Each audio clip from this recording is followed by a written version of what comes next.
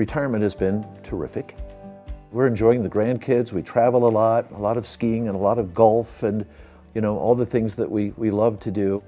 I was in television almost 40 complete years at Channel 9. I worked with so many marvelous people, all of them lifting me. That I had this problem with heartburn. I've had it for as long as I can remember. And it changes your life, you know, you have to think about everything you eat. Kim Christensen, my longtime co-anchor, would refer to me as Mr. Tender Tongue.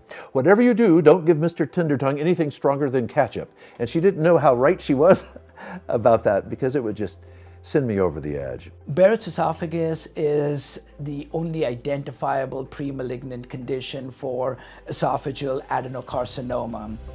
Barrett's is a condition where the normal lining of the esophagus gets replaced by a lining that looks pink or salmon colored in the lower esophagus. It's typically seen in individuals who have risk factors for Barrett's and for esophageal cancer. Mark was one of those who had reflux symptoms. They got really intense, so I decided to ask my general practitioner about it. What do you think? What can I do? Well, he says, there is this marvelous doctor at CU Anschutz who is starting this study. And I think you, with your symptoms, need to be part of this. Mark was diagnosed with low-grade dysplasia. One of the first things that we do is we evaluate patients in our clinic, and we talk about both these strategies that are endorsed by our guidelines, which is surveillance or endoscopic eradication therapy. We discuss the pros and cons of both these treatment strategies and then offer enrollment in this trial, the SURVENT trial. So I get into the study and suddenly I find out I'm number one in the study. I'm the first one in the study. He was randomized to endoscopic eradication therapy.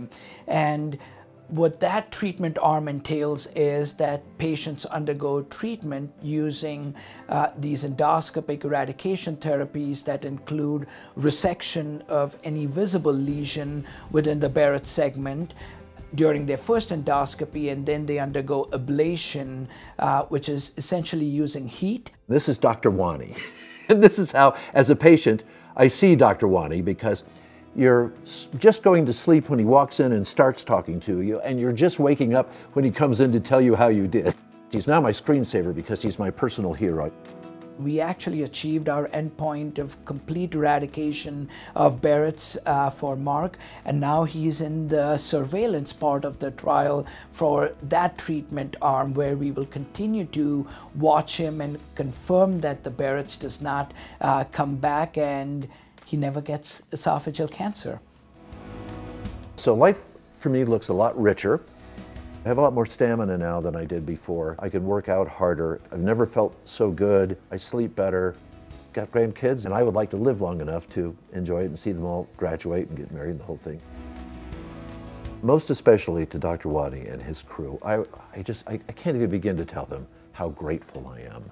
I mean, they've really just remade my life. Really grateful to Mark and several other patients that have been a part of the SURVENT trial and our ongoing research projects here at the University of Colorado and our Cancer Center and our Center of Excellence. CU Anschutz, they do a lot of good programs like this. They kind of embrace you. They take you into their arms and they say, okay, we're going to make this better. We know there's a fix. We know there's a solution, and we're going to find it for you. And they do.